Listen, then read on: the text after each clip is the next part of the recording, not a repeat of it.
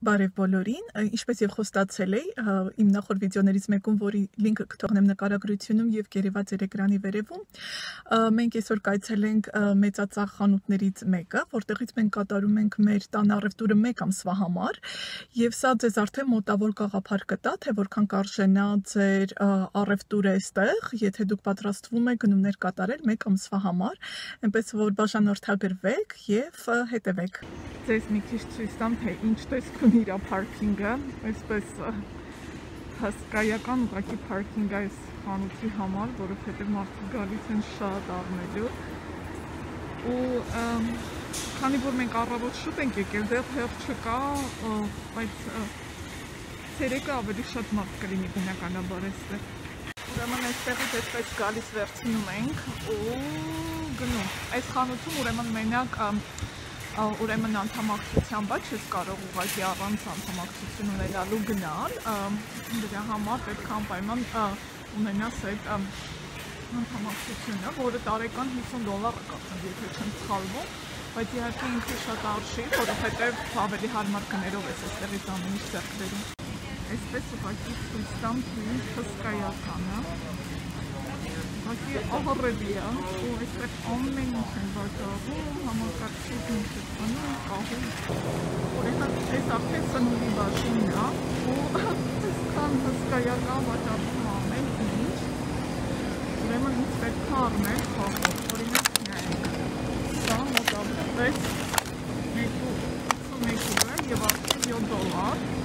ինչը շատ էժան է։ Խնդրորը օրինակ մոտավորապես 2 կիլո, էլի սա շատ էժան է համարվում, այս հսկայական, մարդիկ ապնում են շատ,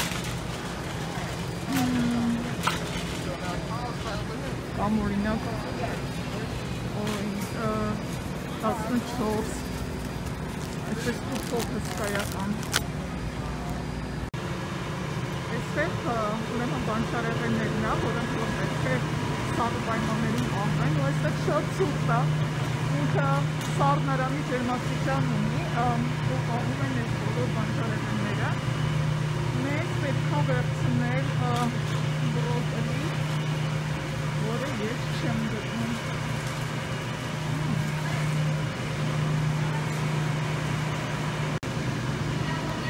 Այս օրինակ բրոկոլի Elken sense կատարված պատրաստ,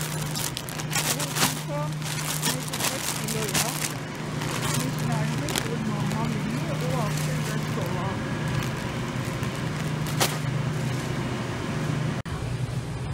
Ուզում եմ ձեզ ցույց տամ, այստեղ ուրեմն նաև փռի բաժին ունեն, որտեղ որ թխում են այս բոլոր հնարավոր թխվածքները, ու օրինակ սա արժի անարժի, չգիտեմ ինչ արժի է։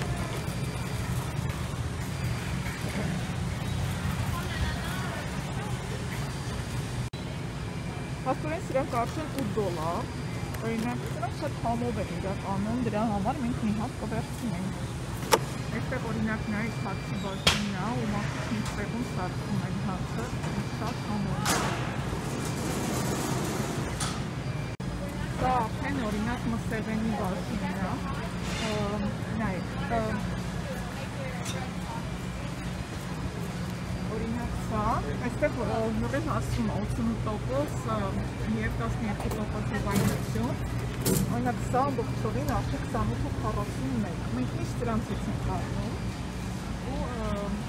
սրանք էլ արդեն տարբեր տեսակները, սա այստեղ կտակված, սա օրինակ 59.74 արժի, ու ինքը 4.27 pound, որը մոտավորապես 2 կիլո է, սա, չգիտեմ ինչ մի սա, բայց օրինակ արժի $80, սա օրինակ արժի 43.97, ինքը էլի մոտավորապես 1.5 կիլո, սա արդեն ծովամթերքի բաժինն է, ու այստեղ շատ թանկ արժեն ծովամթերքները, չգիտեմ ինչի մի շատ թանկ արժեն, բայց ամեն տեսակի, ամեն հնարավոր բան այստեղ կա,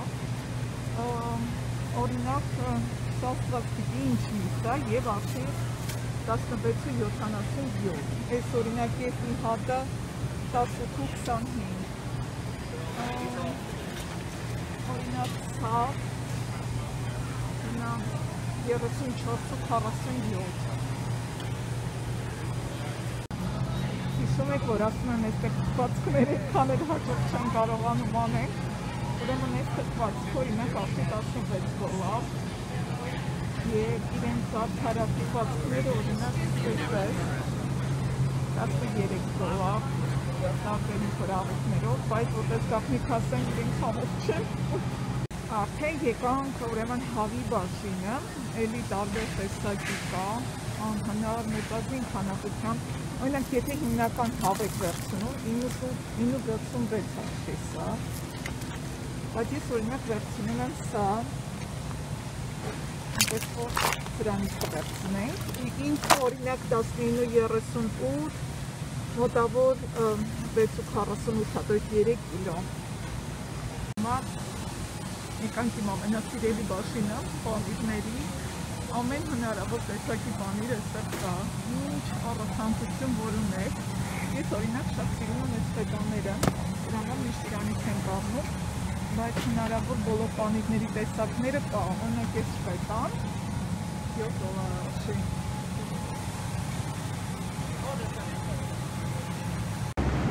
Շատ արագ, քանի որ այստեղ էլ շատ սննդամաթերքը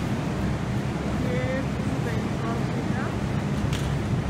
ես քանի որ ունենք չեմ վերցնում, բայց ուղղակի որ դուք պատկերացրեք ինչ քանակությամբ ավաճառվում։ Սա ինչպես տեսնում եք, շուքարանի թուղթն է, որ մարդիկ էլի առնում են։ Այստեղ արդեն ուրեմն մաքրության պարագաներն են, հնարավոր ամեն ինչ մեր քանակության, հսկայական քանակության ամեն ինչ։ Սա արդեն սոկերի բաժինն է, ես անկեղծ ասած սա երբեք չեմ առնում, ուղղակի որ դուք պատկերացրեք ինչ ծավալների է վաճառվում, ամբողջ այսպես մեծածախ մարդիկ առնում են ու այսպես երկար ժամանակով օգտագործում։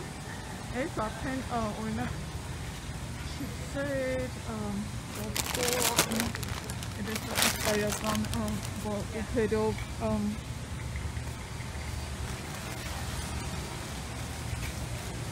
Սա արդեն ուրեմն հագուստեղենի բաժինն էլ այստեղ կա, այսպես դրա հսկայական քանակությամբ,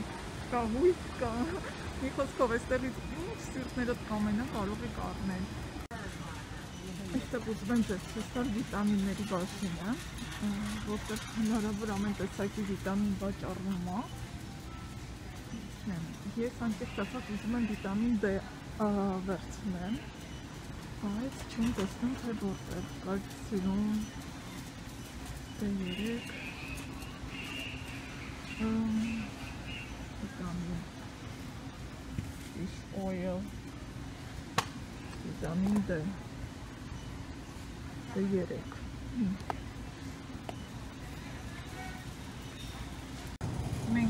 Մենք հասանք այս կարակների բաժնին, էլի ինչպես միշտ հսկայական քանակությամբ։ Ես ճիշտ ասած միշտ վերցնում եմ սա, որովհետև այնքան հարմար է թվացքների համար, ինքը արդեն չափսով կտրտած է, ու ամեն մեկը գնում ենք մի թվացքի համար։ Այստեղ սառեցրած ուտելիքն է, ամեն հնարավոր բան, ինչ ծխները կամենա մարդկանց, բայց ես որպես կանոն սրանցից ոչինչ բան չեմ առնում, միշտ այդպես նախընտրում եմ պատրաստեմ։ Եվ իհարկե կենդանիների համար ամեն ինչ էլի հսկայական քանակությամբ, օրինակ սա 26.99, 27 դոլար։ Հիշում եք, որ սկզբից ցույց տվեցի հերթ համարյա չկար, խնդրեմ այս հերթն է, որպեսզի դուրս գանք այստեղից։ Խնդրեմ նայեք ինչ հերթ կա, մարդիկ ուզում են դուրս գան, սարսափելի աղիք իրագնում հիմա։ Ուզում եմ ասել, թե ինչքան արժեցավ ամբողջական, ուրեմն ինձ թվում է, որովհետև չեկի վրա երկու ընտանիքի համար էր մերը գրանցված, բայց ինձ թվում է մերը եղավ մոտավորապես մի 300 դոլարի սահմաններում, բայց ամեն ինչ համարյա առանք, բանջարեղեն, միրգ, միս, այնպես որ հաշվի առեք 2 հոգու համար, այդքան մոտավորապես կազմում է։ Բնականաբար ամսվա ընթացքում էլի ես խանութ գնալու եմ, ասենք մանր-մունոր այդպես բանջարեղենը կամ միրգը որ վերջնա, բայց հիմնական այսպես էսա ուտելիքը այդպես նորմալ կհերիքի, այնպես որ մի քանի շաբաթից նորից կգանք այստեղ։ Եթե ձեզ հետաքրքիր է, խնդրում եմ բաժանորդագրվեք, կոմենտ գրեք, որպեսզի ես իմանամ, որ ձեզ հետաքրքրում էր ու կփորձեմ պատասխանել ձեր բոլոր հարցերին։ Կհանդիպենք։